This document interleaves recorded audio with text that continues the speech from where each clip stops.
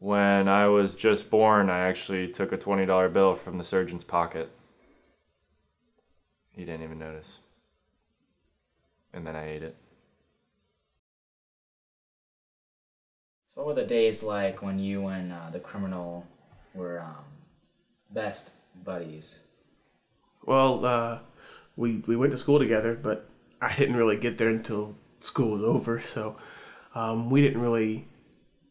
Best buddies is not really something I would label it.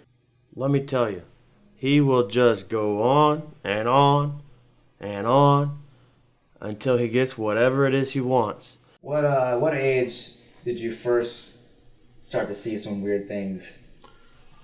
Oh, he was probably 3 or 4 days old.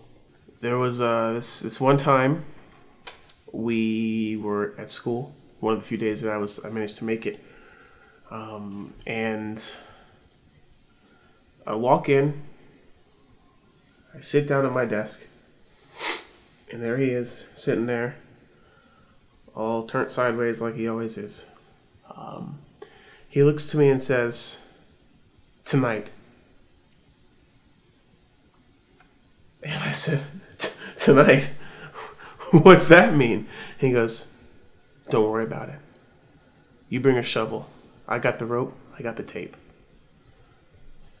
And from that moment forward, I was like, okay, this guy has got to go. So I killed him. I saw him.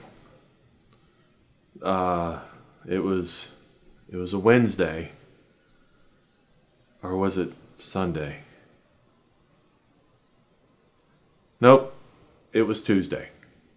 It was Tuesday afternoon, morning, around lunch, dinner, breakfast. Sorry. You killed him?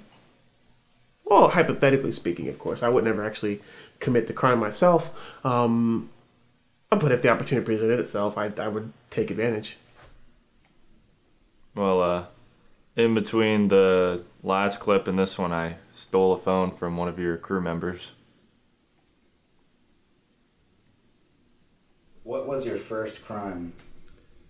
Well, my first crime was actually a very emotional one. It was actually a puppy, and I took its phone too.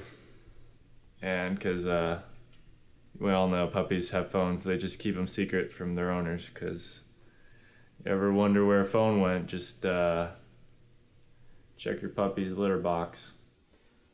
Were there any moments when you felt endangered by the mass criminal's behavior? Every day. Every single day. Why is that? You've seen the man. How could you see that every day and not be afraid? When you walk in, and he's staring at you with his glasses all askew, and it's something. It gives me nightmares.